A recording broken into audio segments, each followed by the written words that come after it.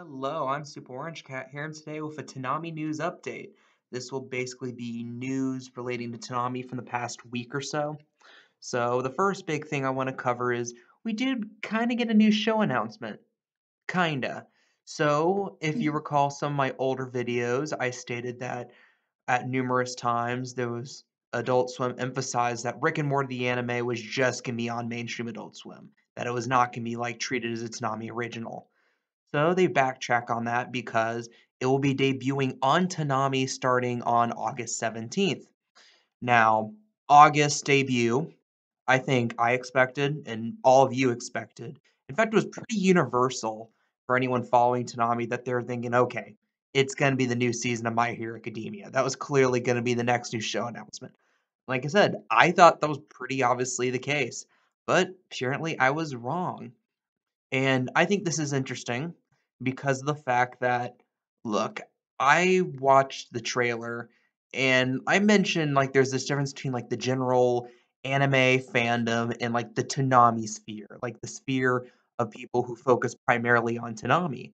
And I'll notice that occasionally there's something that kind of escapes that Toonami sphere and the general anime fandom takes note of. This was one of those cases. Like, for example, in a good way, Uzumaki, because he had that trailer come out and people in general said, "This looks amazing, this looks beautiful." This was the exact opposite case. The trailer broke containment basically, and everyone was just dunking on how bad it looked. And I'm gonna be real with you.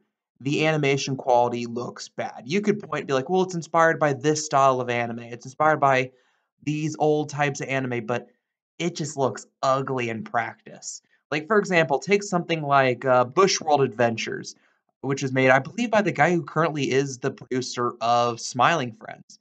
The thing was, yeah, that was ugly, but that was part of the joke. Part of the joke was how ugly and rough it looked. Rick and Morty the anime is trying to be serious about it, and I could go into detail, but everyone was dunking on it.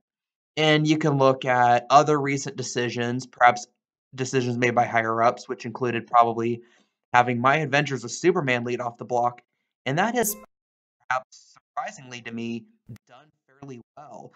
Like, they finally dumped the last 3, 4 weeks of ratings, like, a few nights ago. I looked at the numbers, and My Adventure Superman is doing a pretty good job holding up the top of the block, which I was a little surprised on, but hey, there is a viewership for that show, and I don't know if that's gonna happen for Rick and Morty, and you could be like, "Well, the Rick and Morty still gets a good viewership when it airs new episodes."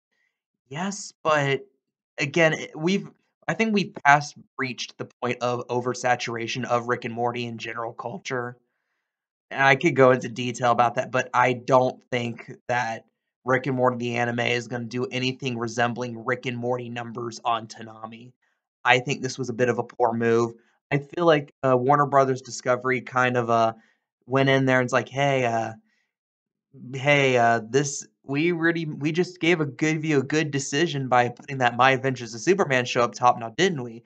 How about you do this second thing for us?" That's what it feels like for to me, you know? And talking about Warner Brothers Discovery, that's gonna kinda really tie in with the other big news announcement. And this came out a couple days ago, where it was announced, at least I saw this on Twitter, and I have been able to corroborate it with a couple other sources, that Warner Brothers Discovery is currently undergoing a pretty sizable layoff of approximately estimated 1,000 employees. Now, there's a possibility that this means that budget cuts are coming. And again, we when Warner Brothers Discovery the merger first happened, we were holding our breaths, seeing where the the scythe of the Angel of Death was going to come down for regards to Toonami, and it did strike in the forms of having Vanna Pirate Princess, Blade Runner Black Lotus, and Shenmue the animation written off for tax purposes. But considering how ugly it did TBS and TNT, I would say it got off relatively light relative to those networks. And then afterwards, you get these new show announcements, announcements of new originals, and also you get in general just like the sense that they are giving some favoritism to Toonami. They're getting the good show licenses.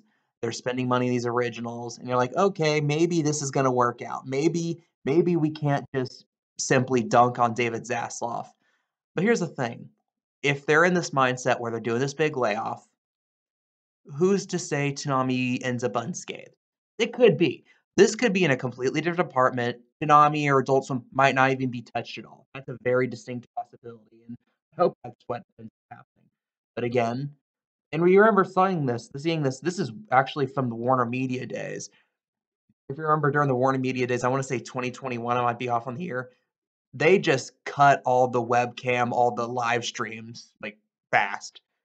Like, they cut Fish Center, they cut developmental program, they cut Toonami's, the free flight, they cut that. They cut all that, and basically anyone who was only employed with web streams, they got the axe.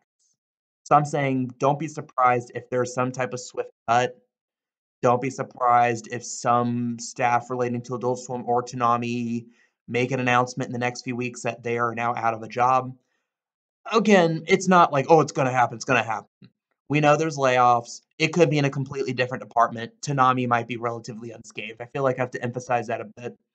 But again, who knows? And that's more of a developing story, and I think as the rest of the summer goes on, especially if we get to the fall where we get more specific about this layoff, because they just submitted the WARN notice, which means it can be within 90 days, I believe. That's how the WARN notices work. The layoffs might be sometime in the next 90 days, but they did file that saying that we are going to do this. So again, that's still up in the air what that actually will impact with regards to Toonami. Again, it might have absolutely no impact, and that's what I'm hoping for. And the other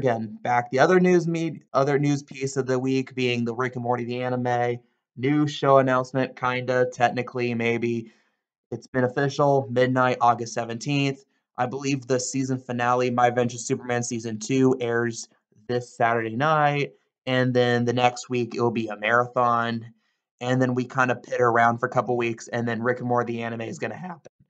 And I don't know how long Rick and Morty the anime is gonna be, but maybe, just maybe, on the other end of that, we get, My Hero Academia, or maybe on the other end of that, we might even get Uzumaki. Who knows? So let's look at the bright side of that, I suppose. So, what do you guys think? Leave your comments and opinions down below. I am Super Orange Cat, and that is all.